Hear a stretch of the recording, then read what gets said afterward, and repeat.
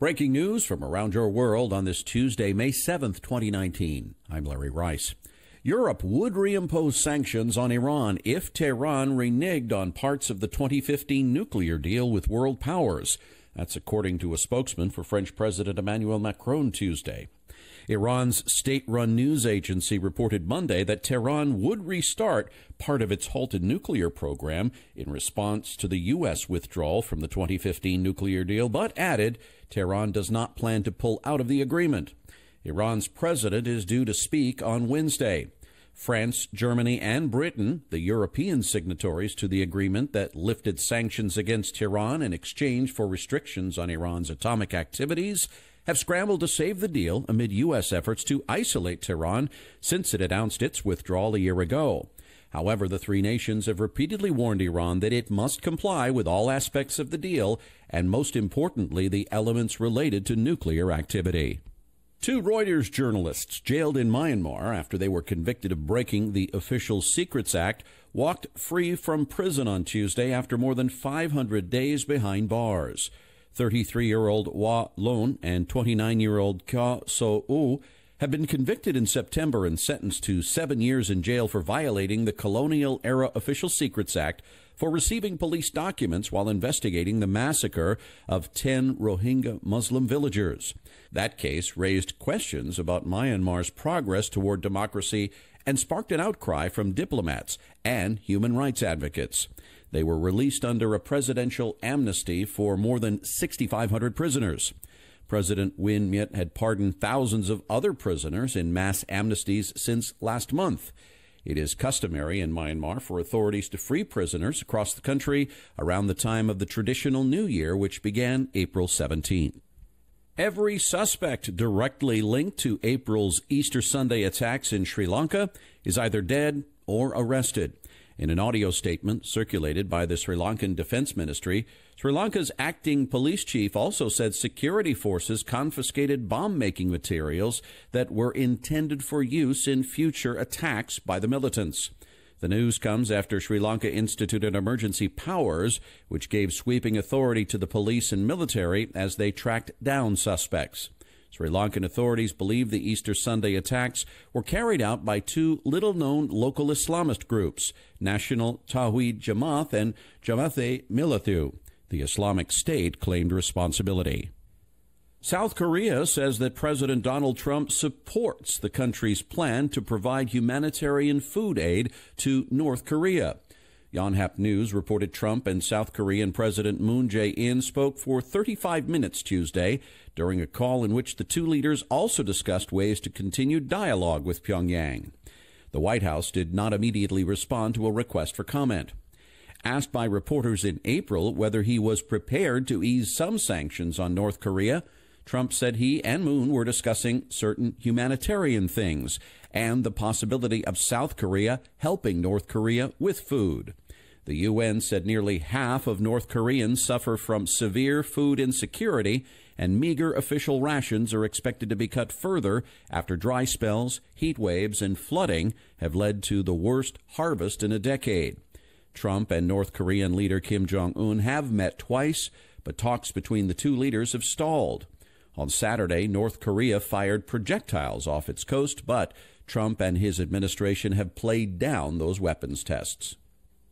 Michael Cohen, President Trump's former lawyer and fixer, reported to an upstate New York prison Monday to begin serving a 3-year sentence for crimes that included campaign finance violations related to hush money payments he made on Trump's behalf. Cohen, who had been disbarred, was originally supposed to start his sentence in March, but a judge granted a 2-month delay to give Cohen time to recover from surgery. After he left his Manhattan apartment, Cohen took a parting shot at the president, saying he hoped that when he rejoined his family, the country would be in a place without xenophobia, injustice, and lies at the helm of our country. Cohen, who has already testified to Congress, said he looked forward to the day that I can share the truth. FBI Director Chris Wray said Tuesday that he does not consider court-approved FBI surveillance to be spying and said he has no evidence the FBI illegally monitored President Trump's campaign during the 2016 election. His comments at a Senate Appropriations Subcommittee hearing broke from Attorney General William Barr, who said last month that he believed the Trump campaign had been spied on during an investigation into potential collusion with Russia. Trump seized on that comment as part of his allegation that the investigation was tainted by law enforcement bias. Wray declined to discuss in detail the FBI's investigation into the Trump campaign because of an ongoing Justice Department Inspector General investigation into the origins of the Russia probe. Barr has said he expects the watchdog report to be done in May or June.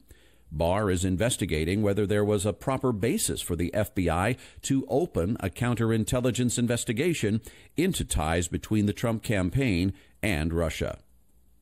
A spokesman for special counsel Robert Mueller's office said Monday that Mueller would be concluding his service within the coming days.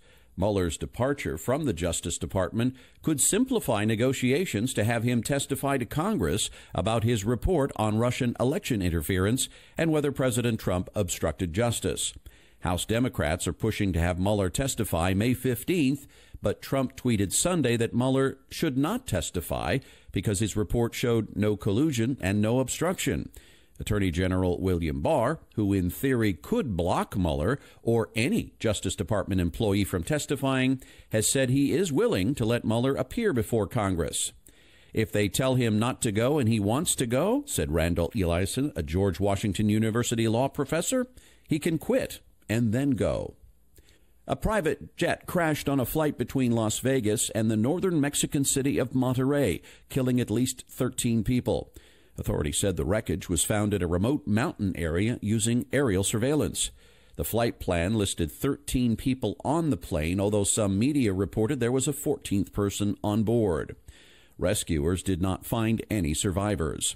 Mexican news media reported that the people on the plane had flown to Las Vegas for a Saturday boxing match between Saul Canelo Alvarez of Mexico and Daniel Jacobs of the U.S.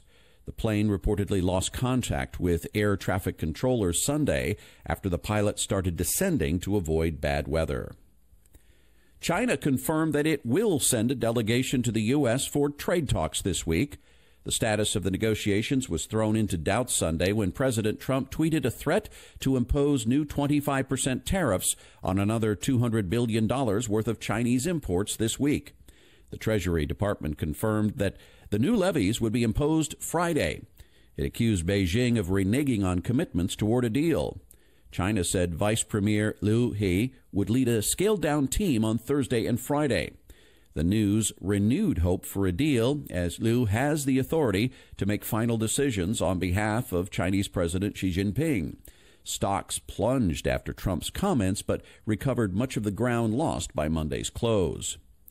Britain's Conservative government and the opposition Labour Party resumed Brexit talks Tuesday to try to find a way to break the deadlock in Parliament over the country's departure from the European Union. After Prime Minister Theresa May's deal was rejected 3 times and she was forced to delay Brexit, the government has spent more than 4 weeks in talks with Labour, negotiations that have done little to soften positions in either party. So far, there has been no agreement and few held out any hope of a breakthrough. The government on Tuesday also conceded Britain would take part in European elections this month, a poll which could deliver more bruising results to both major parties. Almost 3 years since Britain voted to leave the EU, there is little clarity about how, when, or even if Brexit will happen.